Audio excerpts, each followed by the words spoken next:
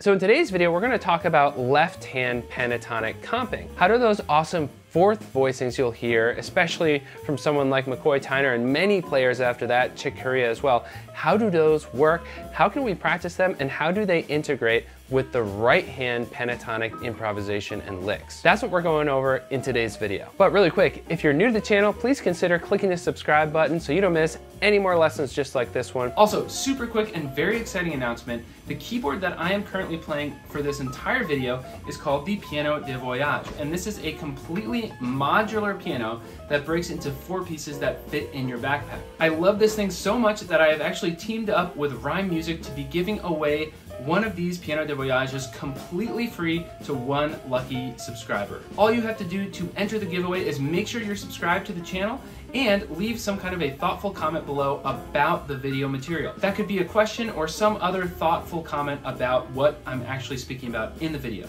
The contest will be running right up until the channel hits 100K subscribers. As soon as that happens, a winner will be chosen completely randomly. So be sure you're paying attention to your YouTube notifications because I will be responding directly to your comment to let you know if you have won. Also want to expressly state that YouTube is not in any way liable or affiliated with this contest, but I highly recommend that you check out the full guidelines in the description below to make sure that you are doing everything you need to enter the contest correctly. Also, if you just want to learn a bit more about this keyboard, I actually did a full review video that you can check out right here. All right, let's dive right into the lesson. Now, if you didn't check out the last lesson about forming pentatonic licks, I highly recommend you do. I'll be sure to link that in the description and up there in the video. But today, let's start by looking at the left hand and what's going on here. So we're in an F blues. Let's just start by looking at an F dominant chord, maybe an F13. Of course, the classic McCoy Tyner thing to do here is to slam a fifth in the left hand and then play chords. But really awesome pattern we can do here is the classic fourth voicing, a voicing built in literal fourths. So F to B flat is a fourth, B flat to E flat. So this really gives us the sound of, F sus, because we've literally got 1 sus 4 flat 7, right? 1 4 flat 7. If we play a 3 in the right hand, it really sounds like a dominant sus sound.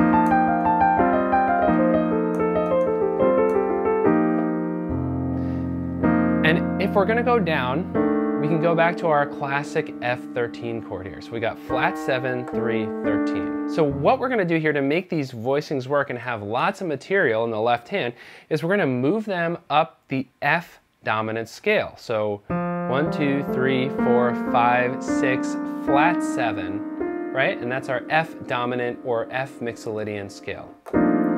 So we're gonna take this voicing, move each note to the next possible note in that scale. So remember, the only flat notes we have are B flat and E flat, so these 2 notes are going to move up to those 2. And suddenly we've got all of this nice fourth bass material.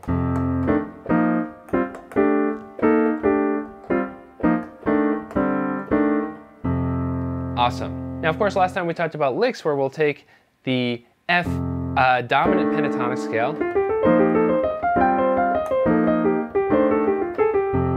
and then move up to the G flat dominant.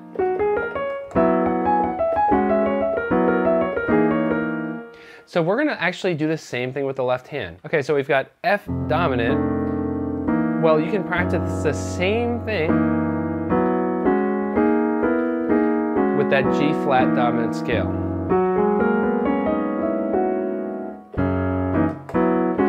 So if you're moving between F dominant pentatonic and G flat dominant pentatonic, you can do the same thing with your left hand.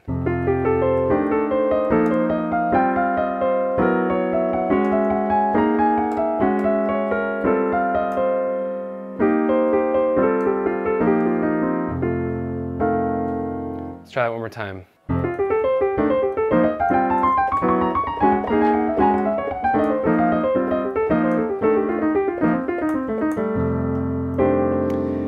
And this is the basis of our left and right hand put together for advanced pentatonic melodic improvisation in jazz piano. All right, thank you so much for watching today, everybody. I really, really appreciate it. Again, if you enjoyed the video, please consider hitting that like button. Really helps me out, and I really appreciate you doing that and watching. And also, if you're new to the channel, please hit that subscribe button. I got lots more lessons like this rolling out quite frequently. All right, thank you so much, and I'll see you next time.